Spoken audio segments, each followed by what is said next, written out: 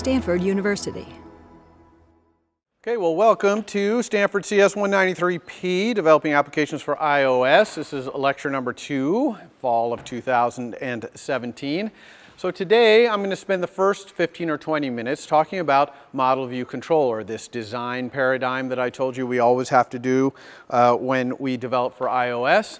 And then we're going to apply Model View Controller to our concentration app. So you're going to get to see the kind of the concepts first, then we'll get to see it in action. All right, Model View Controller, what is it? It's essentially a way we're going to divide up all the objects in our system into 3 camps, okay? One camp, this blue camp, is the model camp. That's a UI independent set of objects that is the what of your app.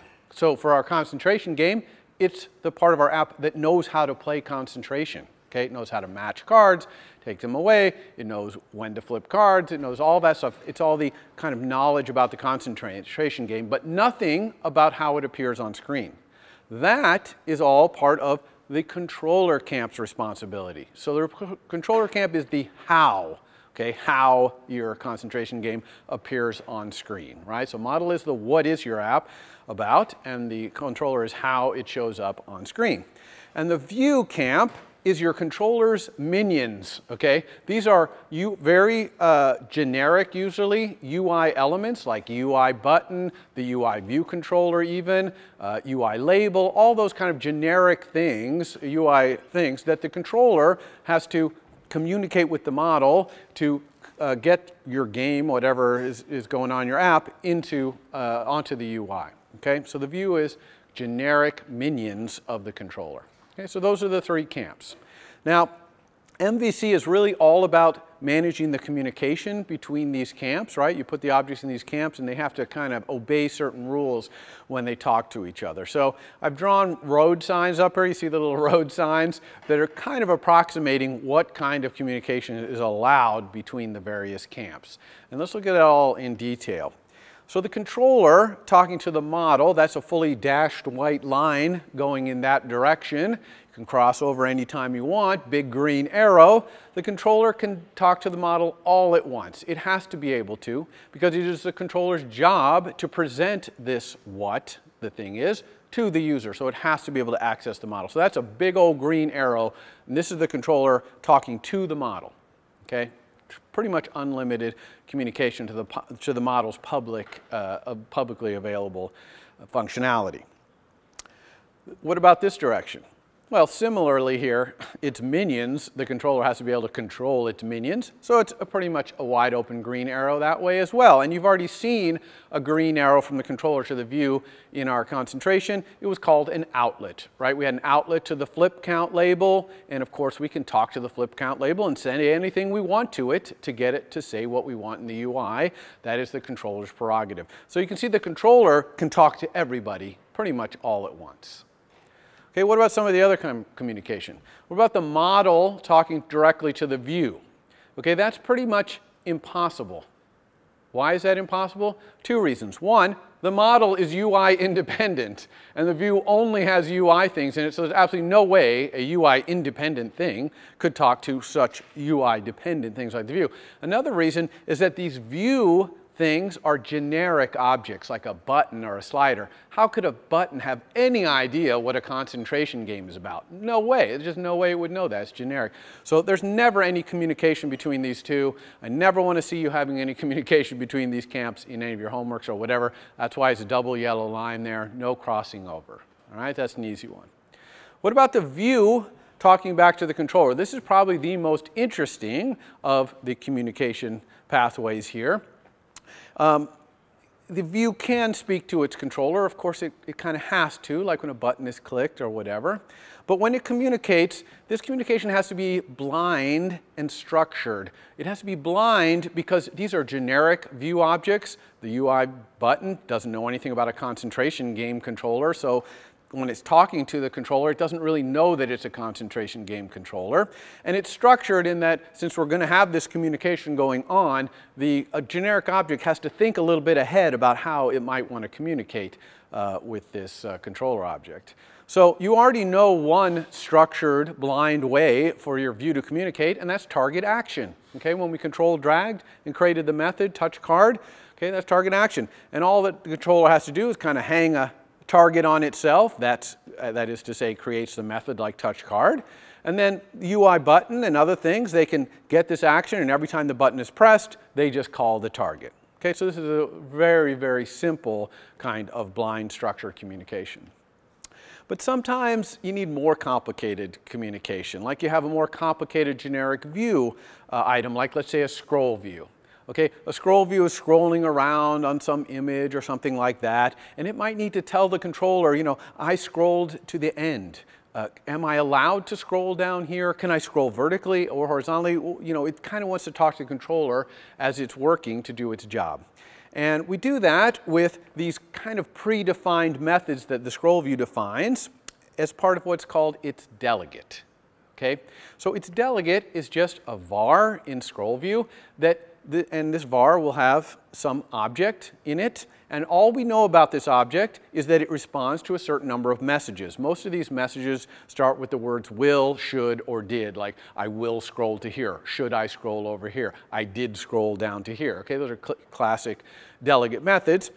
And the controller, using a mechanism called protocols, which we'll talk about next week, is able to tell the scroll view, I'm your delegate, and all the scroll view will know is that it implements these will, should, and did. It doesn't know anything about it, doesn't know its class, doesn't know that it has to do a concentration game, obviously. It knows nothing. It just knows that the controller will implement that.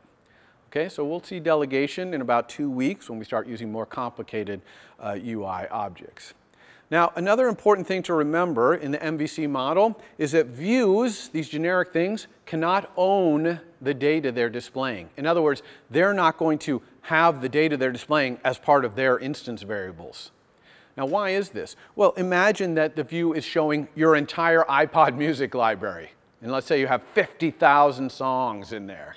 Okay, there's no way, it would make absolutely no sense to have a list view or something, some generic view that lists things, to bring all 50,000 of those things in there. So instead, it uses this same kind of protocol mechanism to have another set of special messages, and they are messages like data, give me the data at, or how many items are there. And the controller implements that so we can talk to the model and get the data for the view. So for example, table view, which is a big scrolling list kind of generic view item that's in iOS. When it's scrolling around on all your iPad music thing, it's just asking for the ones it's currently showing. Right? There's 50,000, it's only scrolling around to showing maybe 10 at a time. And so it's just asking the controller, give me the next 10, give me the 10 here. And the controller's turning around to the model, which is probably a nice fast SQL database or something, and grabbing the data and handing it off to the view.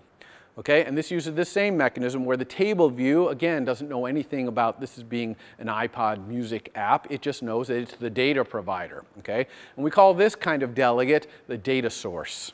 All right, so you'll see that as well. And both data source and delegate, very similar. It's just kind of a different set of methods. And these methods are, of course, dependent on the kind of UI element. They're not a preset list. It depends on what's going on in that UI element. Okay, so that's the kind of communication the view can have with the controller. It's structured, it's kind of predefined, things like that. Because of all this communication going on in this direction, we say the controller's job in an MVC is to interpret and format the model's information for the view. That's its primary purpose. Kind of also goes the other way. It interprets user interaction in the view for the model.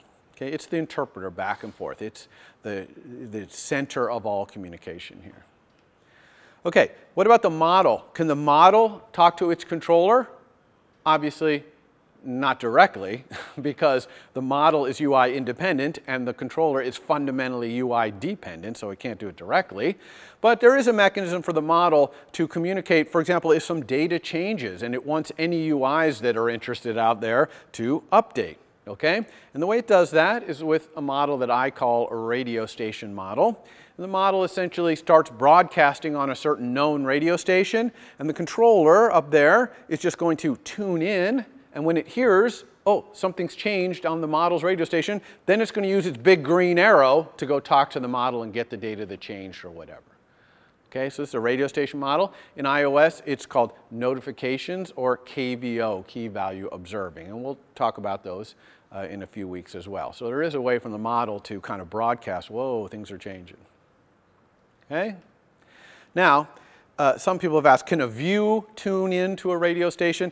A view could only really tune into a controller or radio station like another UI thing, because a view is fundamentally UI, but even that's pretty rare. Usually the radio stations are pretty much for the model to communicate, hey, something's happening in your data or whatever. Okay, this MVC, a collection of MVC, is generally only used to control one screen on the iPhone. Okay, or on the iPad.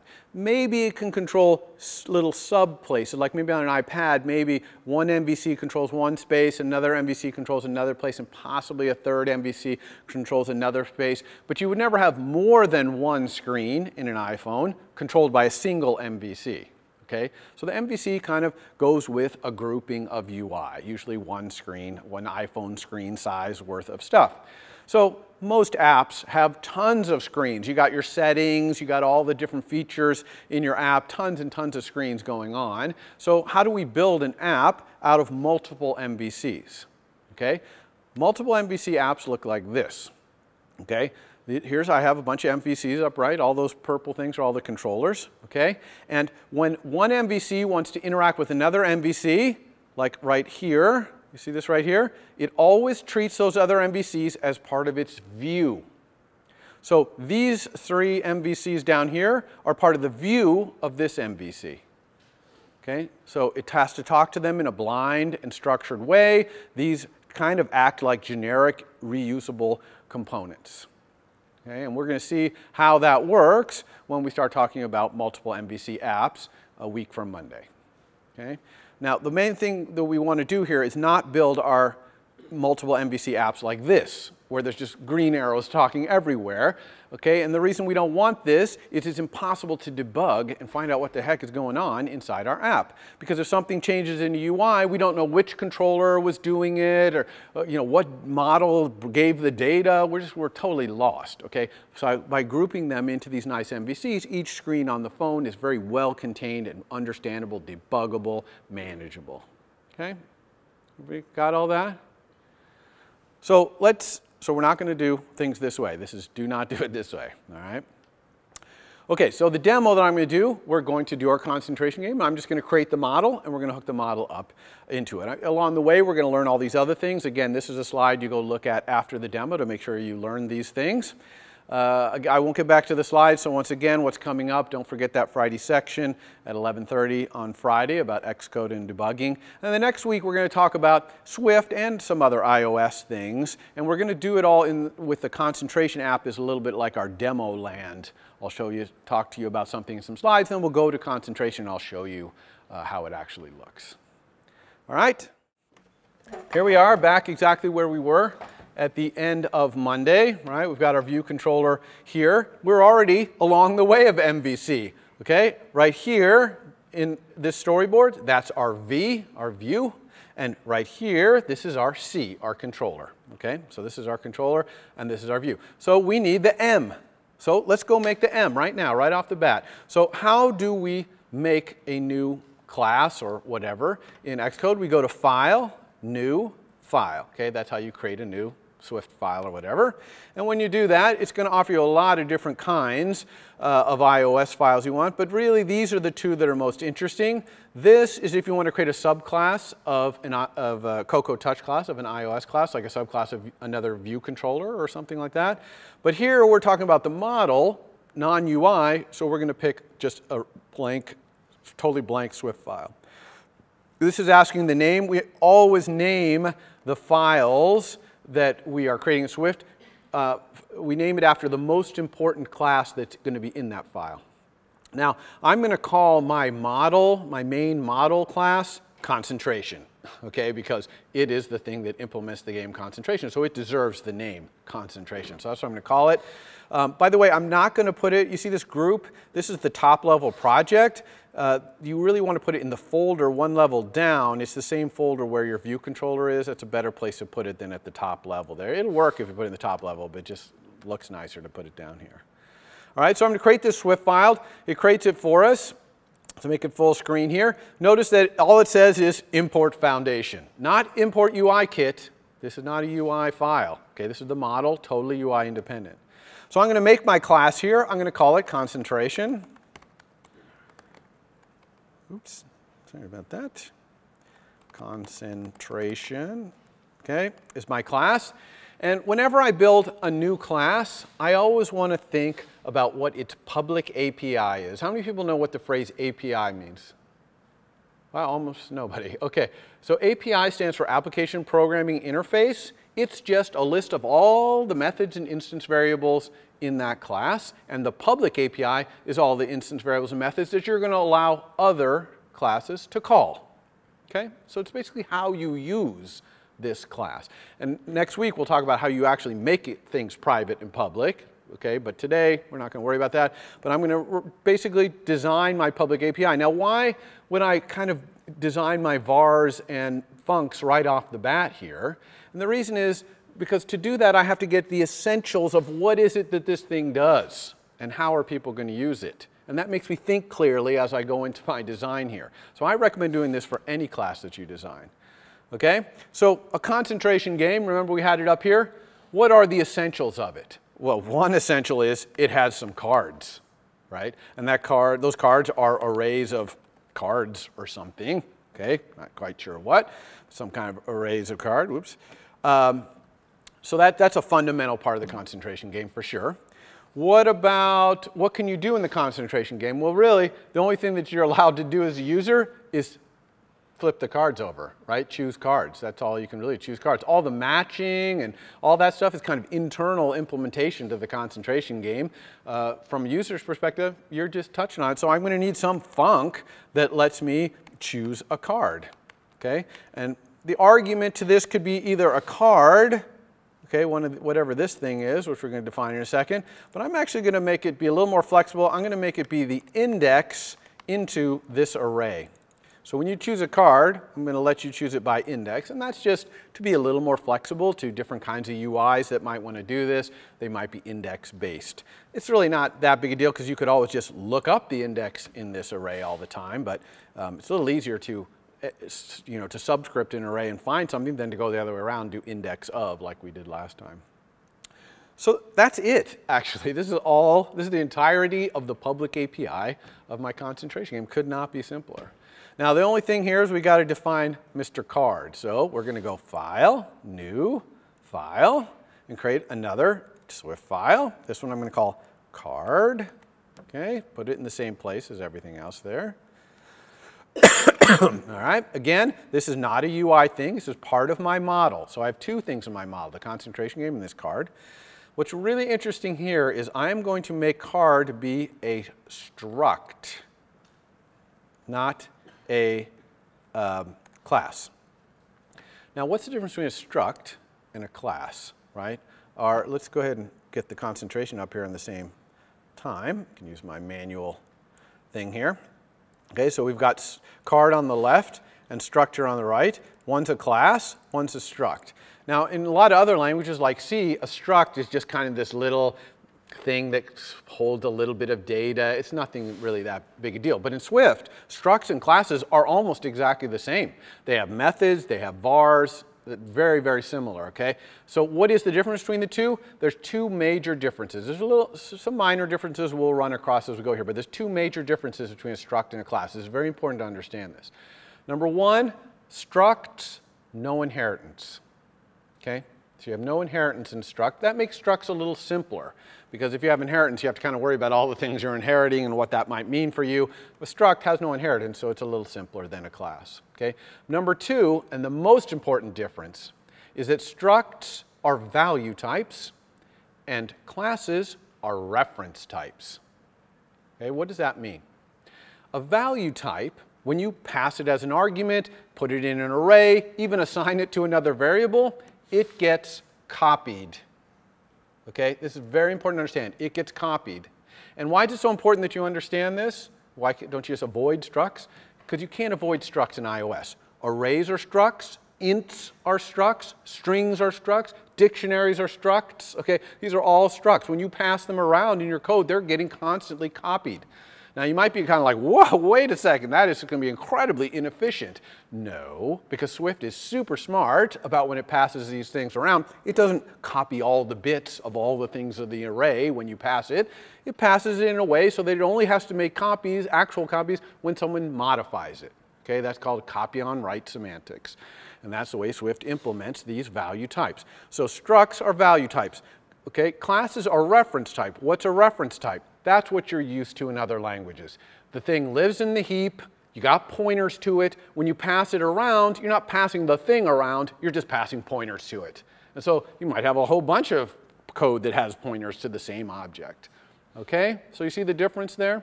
So structs are going to take some getting used to because you're not used to when you pass things, it makes a copy.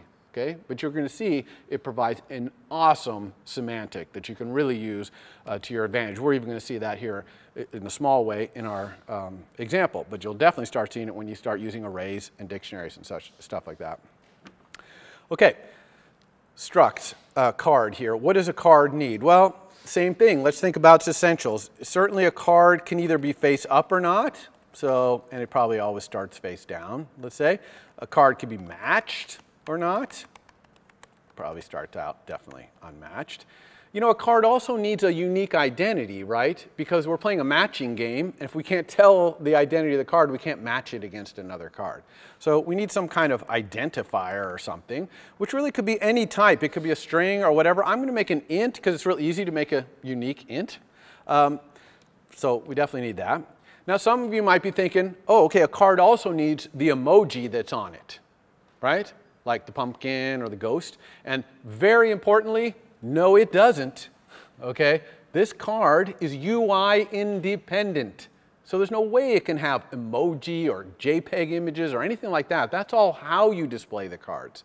This is just how the cards behave, how the game works. So you would never have emoji in here in this model. We're in the model here, not the UI. Okay? Very important to understand. All right, so now we've got all of our, basically all of our API in our model here. Let's get rid of some of these errors. You see that we still have this error, class concentration has no initializers, a very common error that we're used to. That's because this var is never initialized. So how do we create an array of cards? Okay, so this is now you're learning how to create an instance of a struct or of a class. It's exactly the same. And the way we do that is I'm just going to say it equals open parentheses, close parentheses. Okay, so this is just a type. It could be int or string. It happens to be an array of cards. And I'm just putting open parentheses, close parentheses after it. And I could actually be putting various arguments in here. And these correspond to those inits I was telling you about. Remember last time I said a class could have an initializer. It's a special method called init. Can have whatever arguments you want. You could have multiple inits.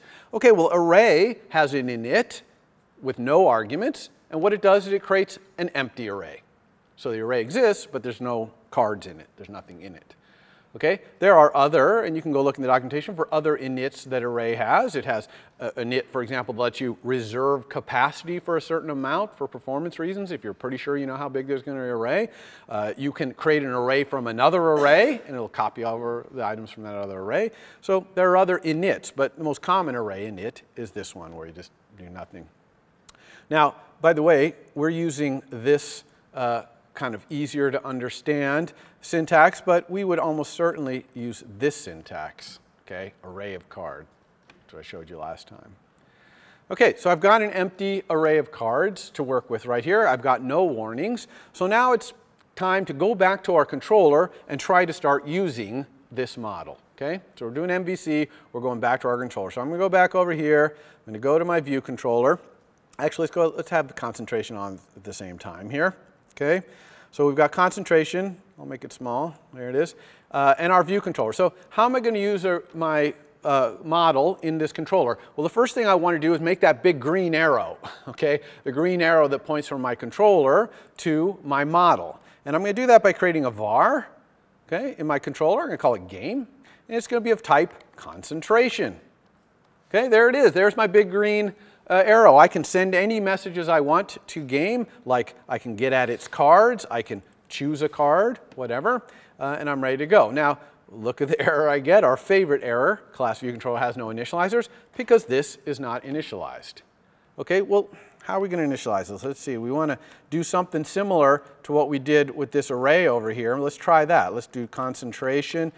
Okay, now this is probably not going to work, right? Because we didn't create an init with no arguments for concentration, but it did work.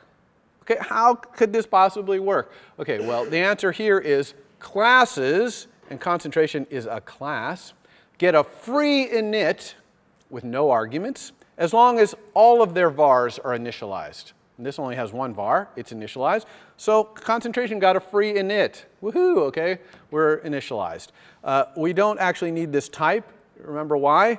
Type inference. Obviously, Swift can figure out from that line of code the game is of type concentration. We don't need to put that in there. But this was fun and nice that we got this free initializer, but actually it's no good. It's not good enough because when we create a concentration game, we got to say how many cards there are. Because the concentration game has to kind of load up this array over here with all the cards that it's going to use. And we can't assume that a concentration game only has 12 cards like we had on the board, or only has 4 cards like our current UI here has. So we actually need to create our own init. Okay, so let's go again, make some more space over here, and add an init to our concentration class, init. Now again, we get to have any arguments we want, and what we need to create our game is we need to know the number of pairs of cards, and that's going to be an int. Okay? So this is the initializer that people are going to have to use to create a concentration game, because we need this. So how are we going to implement this init?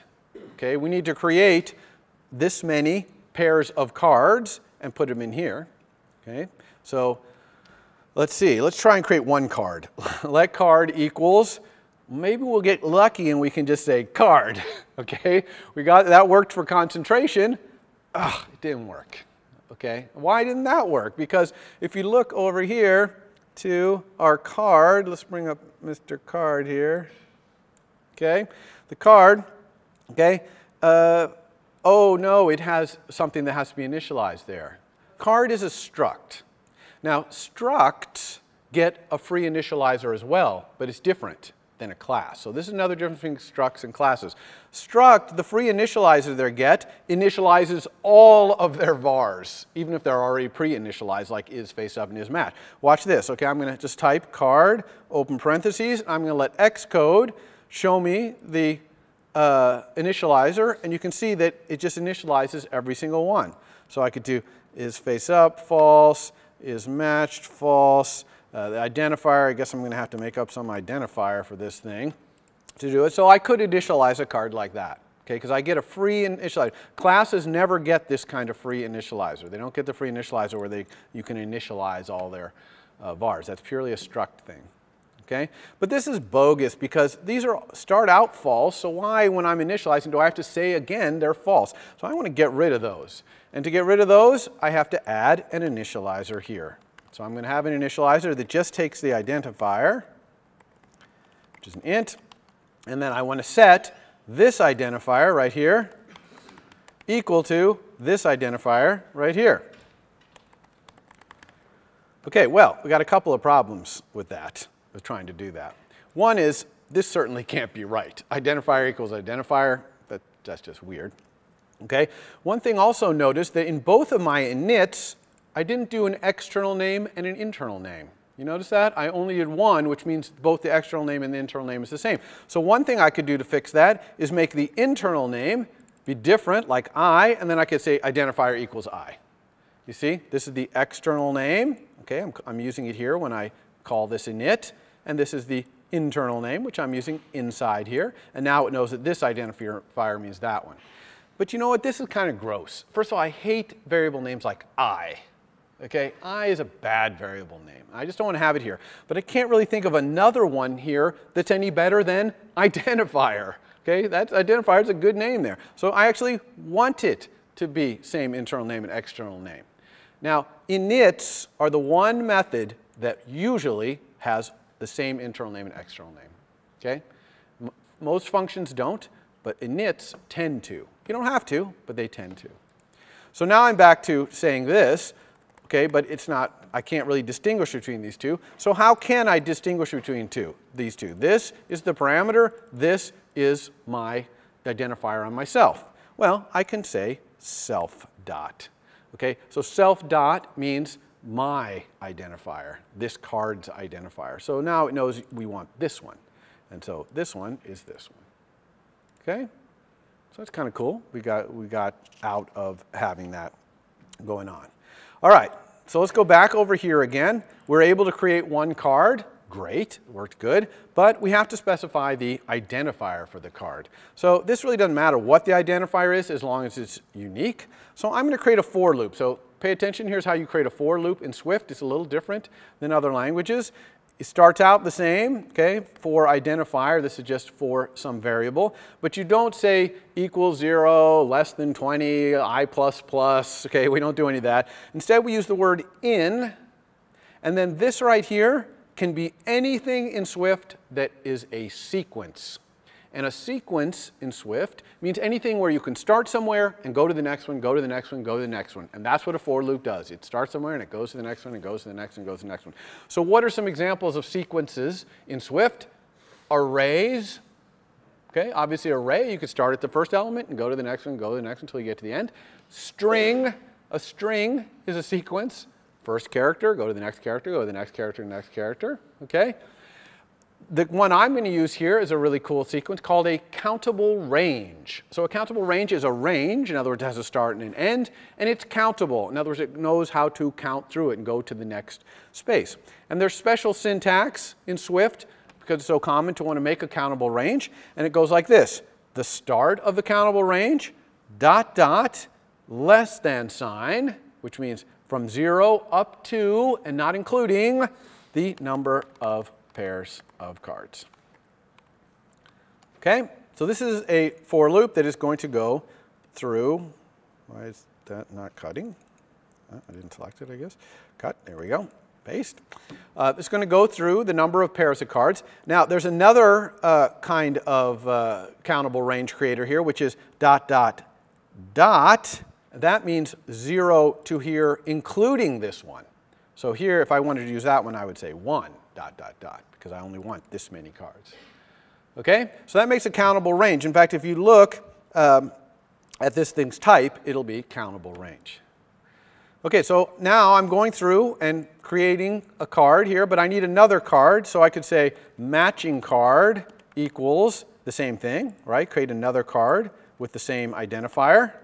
Makes sense, right? Now I have 2 cards that match that I can add to my bunch of cards up here. I always need 2 cards that match. But you know what's amazing is I actually don't even need to do this right here. I can just do this. Okay? Because when you assign a struct, which card is a struct, to another variable, it copies it.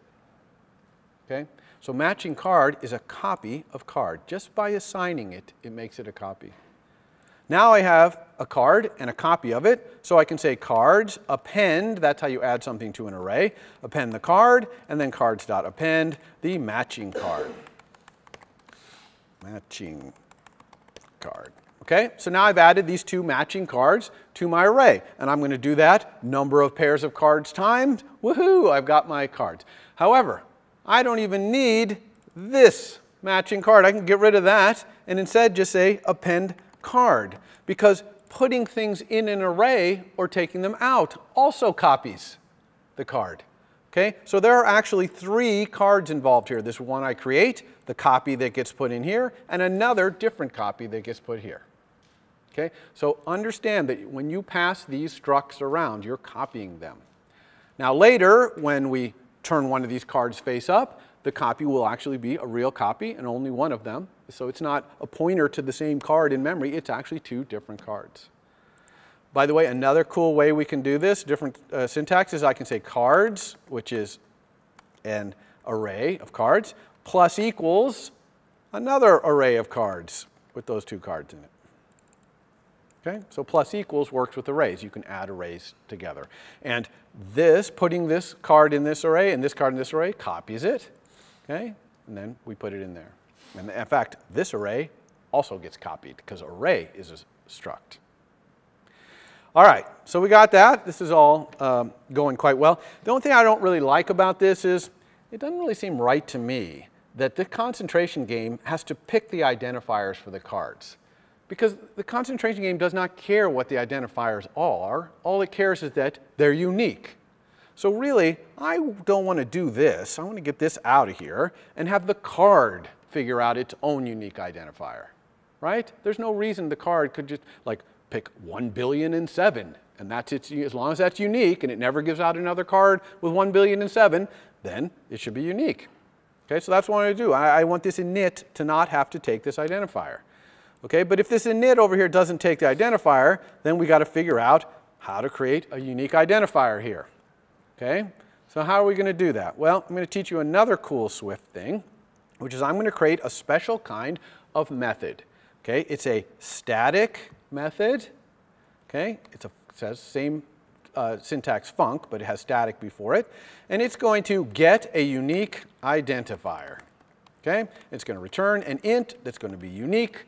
And every time I call it, it's going to return me another unique identifier. It's just going to return some unique identifier. We're going to have to make it work. All right? Now, what is a static function all about? A static function is a function, even though it's in the card class, you can't send it to a card. Okay? A card does not understand this message. What understands this message is the type card. You send it to the type itself. So you can think of it as kind of like a global function, a utility function or something that's just tied to the type. Okay, does it make sense?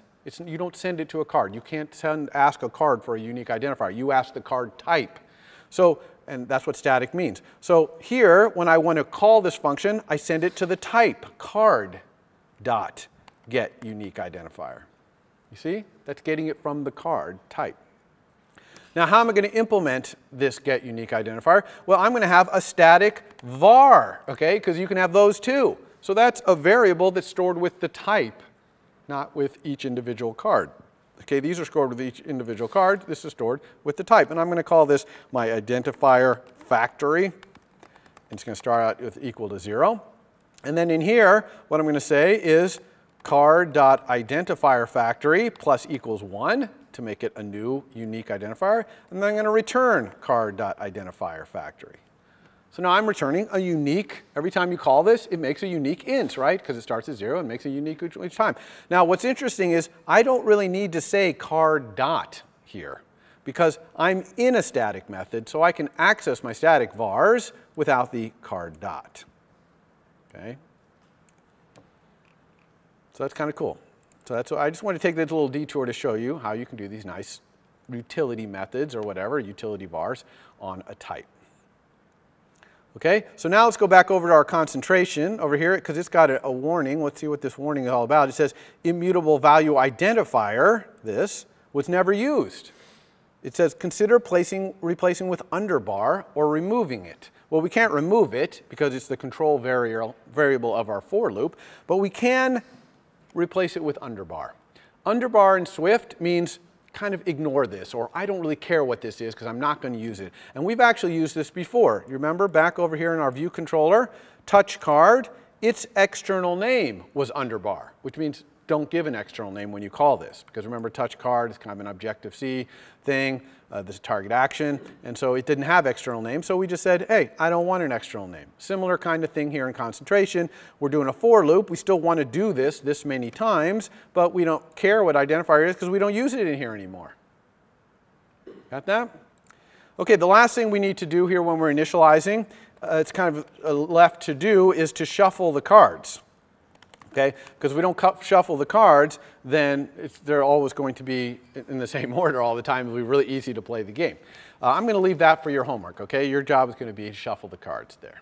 Okay? And it's going to require you to understand, again, this value type, arrays or value types, etc. It's a pretty good exercise to do that. So I'm going to leave that for you.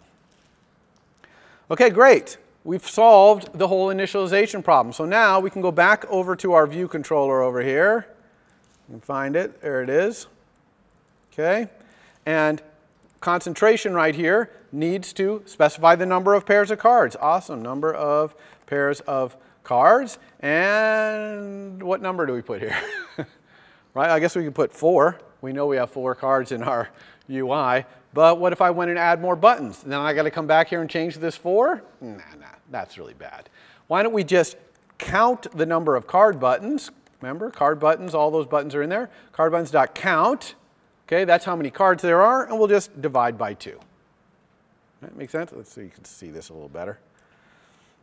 Okay, so I'm just going to take the card buttons and divide by 2. So if I have 4 card buttons, that's 2 pairs, obviously. Actually, I should be a little careful. If I had an odd number of cards, I probably want to round up. Okay, so if I had 3 cards, I need 2 pairs, so I have 4 total cards. I'll never be able to match that 3rd card, but at least the game will have enough. Now, this is the right thing to do, but oh no, I got a very serious error here. Okay, let's look at it. It says, cannot use instance member card buttons right here within a property initializer. Oh yeah, look, var game, that's a property, and I'm initializing it. That's a property initializer. It says property initializers run before self is available. Oh, remember I told you that in Swift, you have to completely initialize something before you can use anything in it, before you can access any of its vars, call any of its functions, anything. Well, that obviously we're not fully initialized yet because we're in the process of initializing game. Okay, and game is one of its initialized. So we've got a catch-22 here. How the heck are we going to do this where one depends on the other, where one var depends on another? Okay, well, there's a couple of ways to address this, but I'm going to show you kind of a cool one, which is lazy.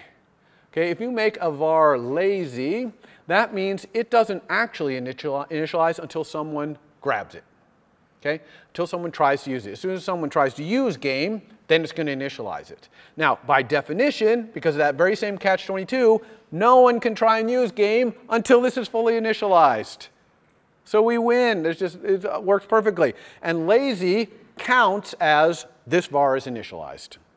Okay, counts in that game of getting fully initialized. So it's awesome. There is one restriction about lazy, though, that's not so nice, which is it cannot have a did set.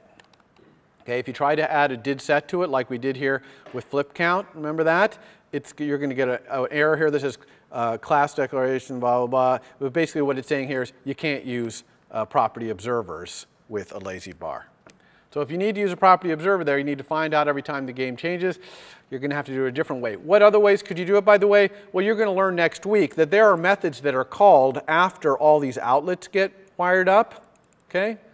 The system will call a method, and in there you could initialize your game. And maybe in the meantime you make it an optional, or maybe even an implicitly unwrapped optional. Okay? A little hint to you there. But you won't need that for your homework, though. You'll be able to do this for your homework.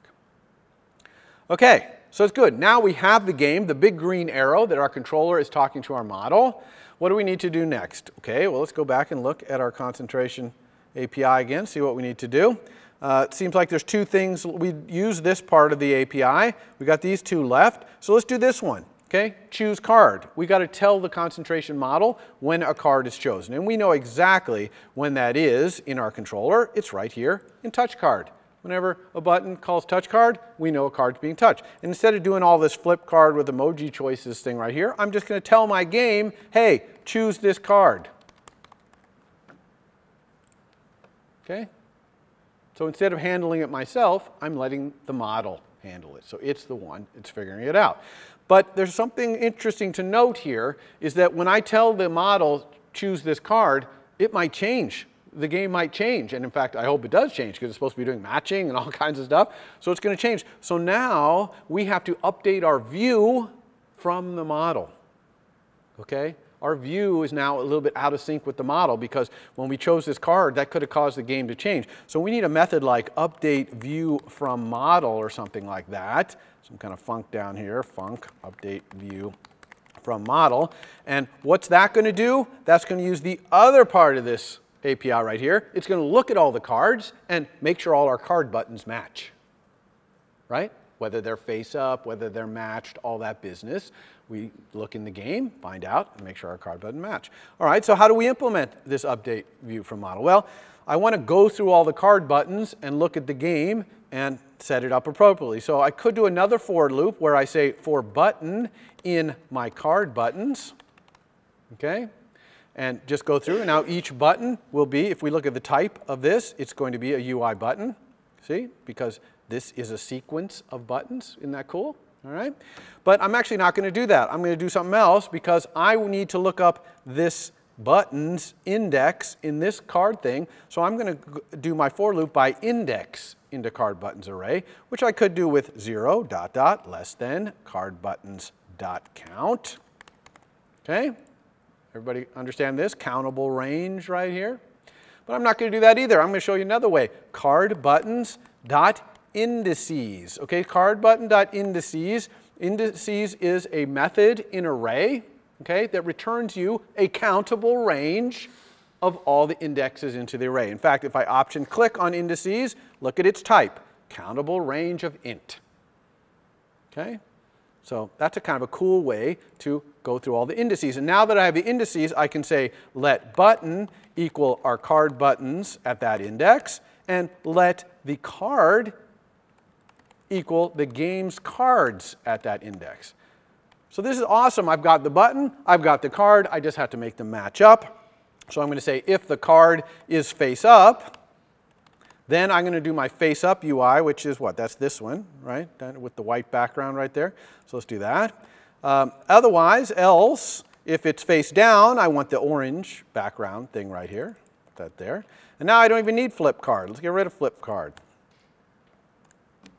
Everybody see what I did there? I just made it so that the button matches the card. There's one other thing, by the way. Cards can be matched, right? They have is matched. Remember we put that in a card, is matched. So I need to handle that. And the way I'm going to do that is I'm going to make matched cards be clear, okay, so that I can't see them. If a card is matched, I'm just going to take it out of the UI by making its background be clear instead of orange when it's matched and face down. If it's matched and still faced up, I don't want it to be clear. I want people to see you got a match. But once it turns back face down and matched, I don't want it to show. So the way I'm going to do that is by doing this, card.isMatched, matched, question mark, either this thing or this. Does everyone know this question mark colon? We have it in C and other languages as well. So here, instead of orange, I want it to be clear. How do you get clear? Well, if you go to any color chooser, if you look at the bottom, it says opacity. That's how transparent the color is. So that's fully opaque, fully transparent. In other words, clear. Okay, so if the cards match, I'm going to make it clear. Now, there's one other error here. It's this. Emoji. Now, this emoji used to be something we grabbed out of this emoji choices based on the index and all that. Okay, I'm going to postpone implementing that here by calling a function emoji for card. Okay, this is going to be a function I'm going to do down here. Let's put this up a little so you can see it. Func emoji for card, which is a type card. It's going to return an emoji, and I'm going to return question mark for now. Okay, we're just going to return question mark. We're going to deal with taking these emoji choices up here. Okay. We're going to put these emoji choices, and eventually we're going to pick one of these emojis randomly and put it on the card. And actually I have a few more emojis here, a little more Halloween emojis. So we're going to pick one of these many emojis right here and put it on the card. But for now, I'm just going to do question mark because I really want to get back to my UI and make sure I haven't broken anything with all this MVC machinations, right? Okay, let's go back to our model and do something when a card is chosen. So all I'm going to do, eventually we've got to make it match, but all I'm going to do now is have the model flip the card over. The model's just going to flip the card over for now. So here we are in choose card in our model. And so I'm going to say if the card at that index is face up, then I'm going to set the card at that index to be is face up equals false. And else I'm going to make this true. True. Okay? So I'm just going to flip the card over. Everyone believe me that that flips the card over? Yes? Okay, just going to, if it's face up, goes face down. If it's face down, face up. So that's it. So now when we run our app, there's no emoji, everything's going to be a question mark, but the card should flip over. Okay? And this is the entirety of our UI. Okay? Here's our controller. Okay? That's all there is. And here's our model over here, plus we have the card, which is just keeping track of is matched and doing the identifier, right? So let's take a look. Let's run this. Make sure we haven't broken anything. It's always nice when you make MVC and you divide it up, try to make your model just do something simple, just so you can make sure that your MVC is actually working. Okay? So here we go. Sure enough, it appears to be flipping these cards over. Okay, excellent. So all we have 2 things left to do. 1, get emoji on these cards. 2, make it actually match. Okay, make it be a real game. One thing is a controller thing, the emoji. Another thing is the model thing. So let's go to our controller right here and do this emoji thing. Now, in teaching you and showing you this emoji thing, I'm going to show you and teach you how to use a dictionary. Okay, a dictionary in Swift, very important class. Does everyone know what a dictionary is? Like a hash table, right? It's just a data structure where you can look something up and get a value for a certain thing. So we're going to use a dictionary, and our dictionary looks like this. I'm going to call it emoji, and its type is going to be a dictionary. Now, dictionary is also a generic type like array, but you specify the type both of the key, which I'm going to have be an int because it's going to be a card identifier, and the value, which is a string, an emoji. Okay? So this emoji dictionary, I'm going to look up the card identifiers to get the emoji that goes on that card. Everybody got that? Got to understand that before we move on here. Okay? So how do I create one of these dictionaries? Well, exactly the same as I did with array. I'm just going to do open parentheses, close parentheses, which creates an empty dictionary. So this is a dictionary of ints mapped to strings, but it's empty. Now down here in emoji for card, I'm just going to look in this dictionary and get a card. So let's say let chosen emoji equal, and here's how you look something up in a dictionary. You say the name of the dictionary, open square bracket, the thing you want to look up.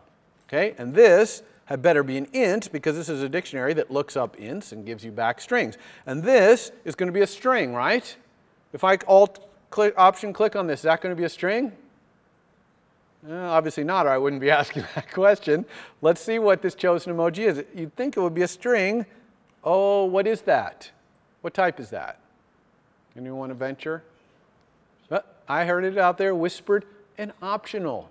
It returns an optional. Why is it returning an optional instead of returning a string?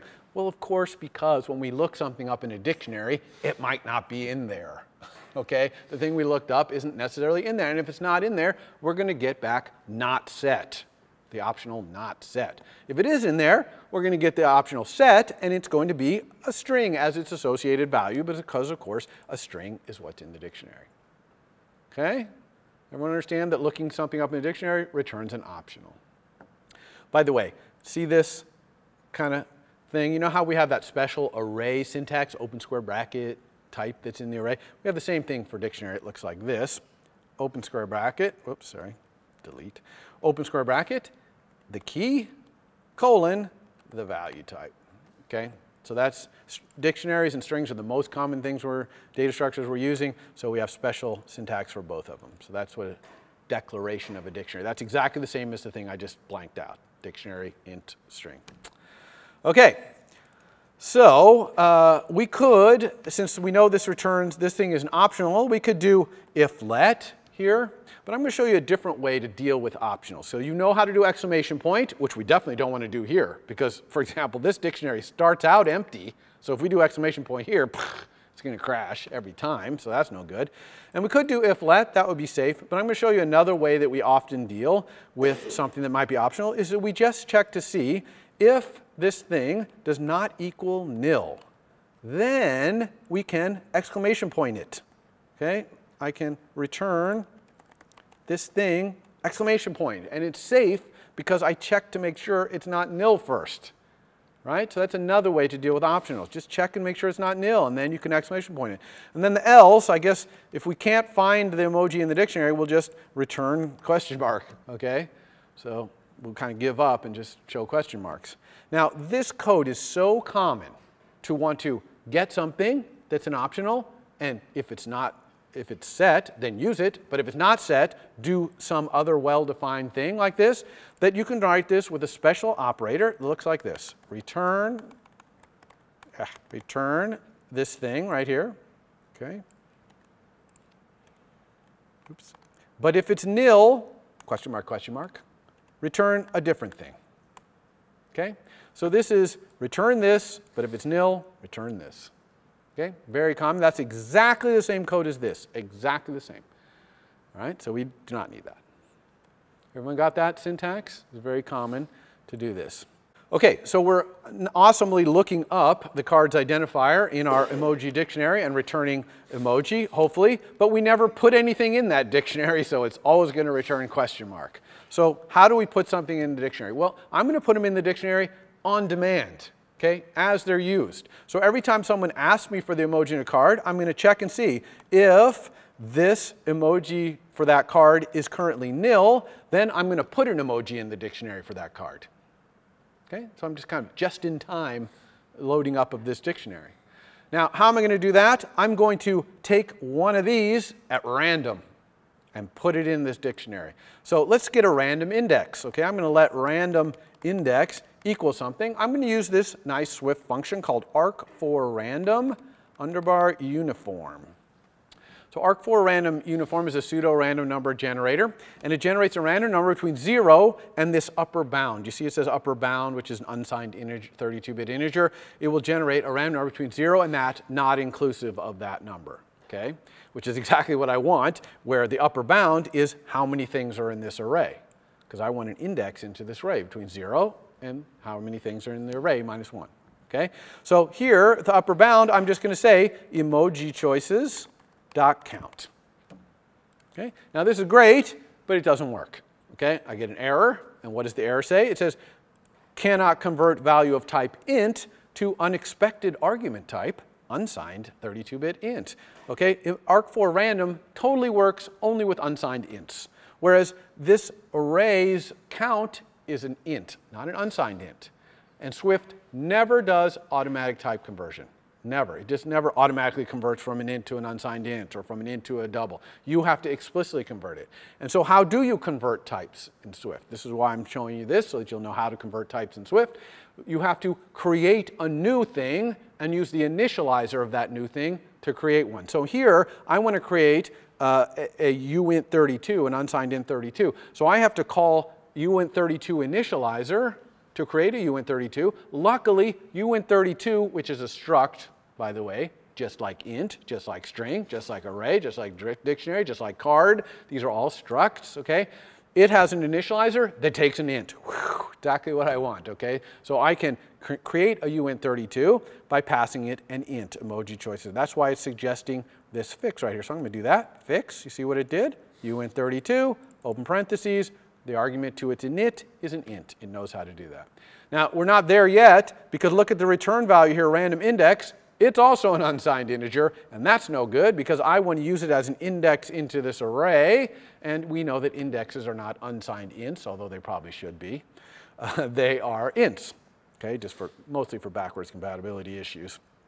So I need to convert this whole thing to an int. Luckily, int has an initializer that will take an unsigned int and turn it into an int. Okay, so now I have random index here. It's an int. It's suitable for indexing into this array. It's a random index in there. So let's get it. I can say emoji subcard.identifier. Now to put something in a dictionary, you just say equals and the thing you want. Emoji choices sub random index. But this is not quite what I'm going to do. This would work kind of. The only problem with this is I could get two identifiers that use the same emoji. So instead of just grabbing something out of here, I'm going to remove it. Okay? When I use one of these emojis, I'm going to remove it out of here so I never use it again. Okay? So to do that, I'm going to use a different method in array than subscripting called remove at. And I'm just going to remove at the random index. So remove at returns the thing it removed, and so it's going to pick one of these emojis out of here and return it, and I'm going to put it in the dictionary. Everybody got that? Okay, now there's only one other thing here, which is what if emoji choices.count is 0? In other words, what if I've used all the emoji in emoji choices? I've pulled them all out of there. That's going to cause a problem. Arc4random can't take 0 because it goes from 0 to that number minus 1, and it's an unsigned int, so it can't be a minus number. So we're going to have to protect against that case. I'm going to say if emoji choices count is greater than 0, then I can grab an emoji out of there and use it. But if it's less than that, if it's equals 0, then I can't do this. And then I'm stuck with question mark down here. By the way, a cool thing in Swift, you see how we have back-to-back ifs here? Okay? You can put back-to-back ifs on the same line by just separating them with comma. Okay? Then you don't need the embedded ifs right there. And it's nice, especially when things are related. Like, look at how this line of code reads. If the emoji for this card identifier is not set, and if we have emoji choices, then go get one. All right? Okay, so let's see if this works. Let's go ahead and run and see if we're grabbing a random emoji out of there and putting them in one of our 4 cards. It's pseudo-random, by the way, so you're going to see that it's not super random, but anyway.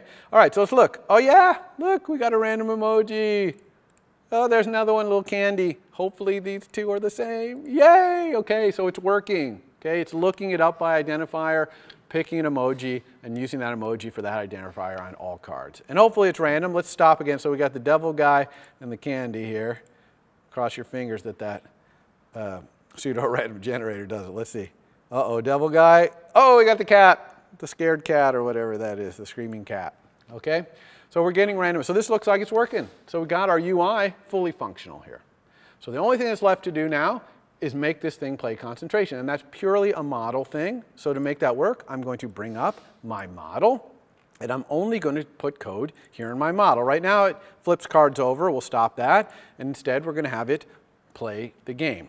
And as part of implementing this, I'm going to use an optional. Because I know you're all still, except for this guy who asked this great question, you're all still, I'm not quite sure I understand that optional thing. So here's a case where I'm going to use an optional as part of my fundamental semantic implementation of this method. All right? So here we go. First thing I'm going to do when a card is chosen is I'm going to ignore a card that's already been matched. So if you choose a card that's on the board that's already been matched to another card, I'm just going to ignore it. So I'm going to say if the card that you chose, card of the index, is matched, okay, then I'm not going to do this. So I'm going to say if it's not matched, then do it. If it is matched, then don't do this. Okay, this not, just like any other language, means not, the opposite of this bool. Okay, so I'm going to ignore all matched cards. Now what am I going to do? Okay, there's 3 cases here that can happen. 1, no cards are face up. If no cards are face up, when I choose a card, it just flips it over. That's all it does. Another option is 2 cards are face up, either matching or not matching. If that's true, when I choose another card, it needs to flip those cards face down because I'm starting a new match now. Okay? And the third option is there's 1 card face up and I choose some other card. Now I need to match. I need to see if they match. So those are the 3 options. Okay? So I want to really keep track of the option where there's 1 card face up, because that's where I have to really do the work. I have to try and see if they match. So I'm going to create a var to keep track if there's 1 and only 1 card face up. I'm going to call it index of 1 and only face up card. Okay? And of course it's an index, so it's going to be an int. Now, what's the value of the index of the 1 and only face up card if no cards are face up? Okay, what's the value of that if 2 cards are face up? Ah, interesting. I think this wants to be optional. You see why? Because in those cases where there's not 1 index of a 1 and only face card, then this is going to be not set, because there is no 1 and only face card. So this is a great use of optionals right here. Okay, so all the time in my game, when there's 1 and only 1 face-up card, this is going to tell me the index of it so I can match against it. And all the other times, this is going to be nil. And I'm going to know I don't have to do any work. I don't have to do any matching because there's no card to match against. So what does the code look like to use this? Well, I'm going to say if I can let a match index, which is just a local variable, equal this index of 1 and only face-up card right here, then I have something to match. Okay? By the way, I want to make sure that that match index of that thing is not equal to the card you chose. Okay? If there's 1 and only 1 face-up card and you chose that, I'm just going to ignore that. Okay? You have to choose a different card. Okay, so this, inside this curly brace right here is, you know, check if cards match. And then outside right here is what? Either no cards or 2 cards are face up. So I can't match. Okay? So in that case, I'm going to need to turn the cards face down and have the card you chose be the only face-up card. And then I'm going to set it to be the index of the one and only face-up card.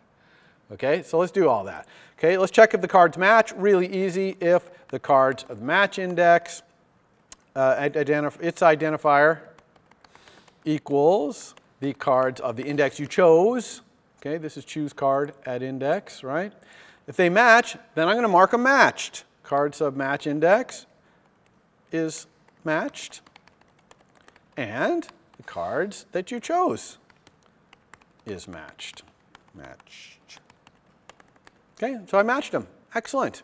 Now, even if they don't match, okay, what happens when I choose that second card right there? 2 things happen. One, I got to flip up the card you chose, okay, because you chose a card that was face down. So I'm going to say cards sub index is face up is true, because you chose a card. I'm flipping it up, of course. And number 2, and most importantly, the index of the one and only face up card equals nil. Because now there are 2 matched or unmatched 2 face up cards. So there is not a one and only face up card. So it's nil. So it's perfectly legal to set an optional to nil.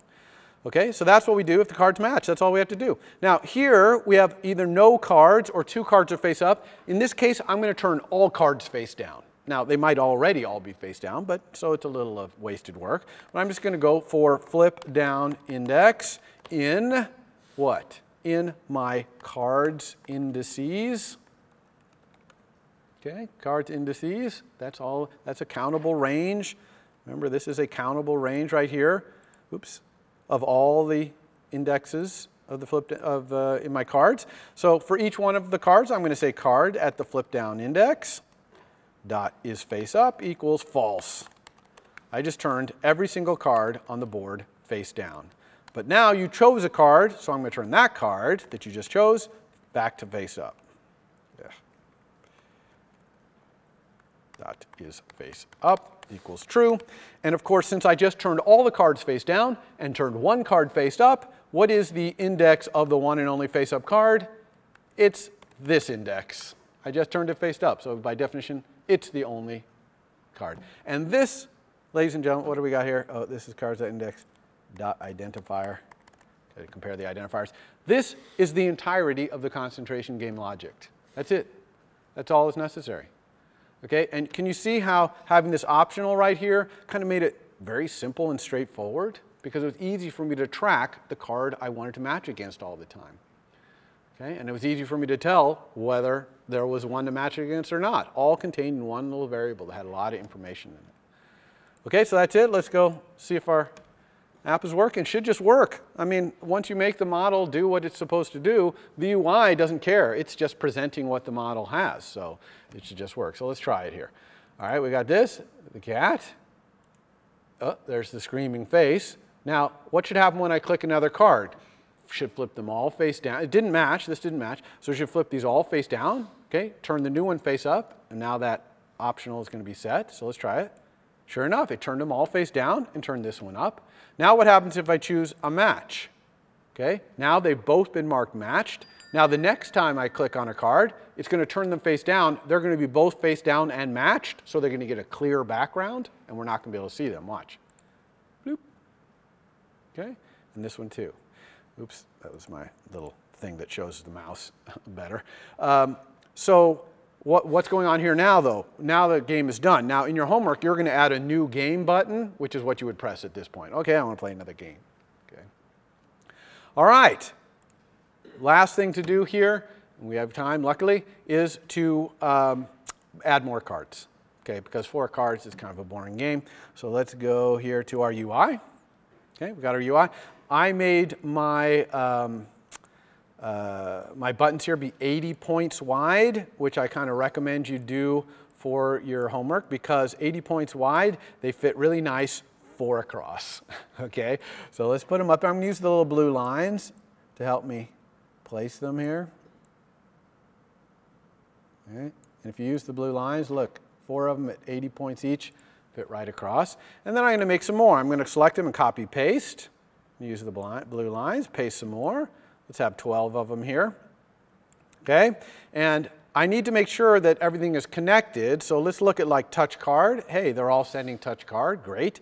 How about card buttons? Oh, yeah, that's right. When we copy and paste, it doesn't put them into that card buttons outlet array of buttons. So we need to do that. So I'm going to do control drag. Now, if you really had 12 cards or more than 12 cards, in real life, you probably wouldn't use an outlet collection. You would probably go in your code and go find all these things. You could probably do it in 1 or 2 lines of code, actually. But you really haven't learned enough from me about how the view hierarchy works and all these things to do that. So for your homework, you're just going to have to be doing some control dragging like I am to hook them all up.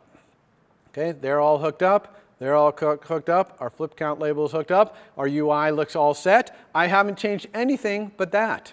I didn't go change any code anywhere. Okay, I just put more buttons in my UI, and because I've built this nice flexible UI that can really handle any number of cards, this should just work.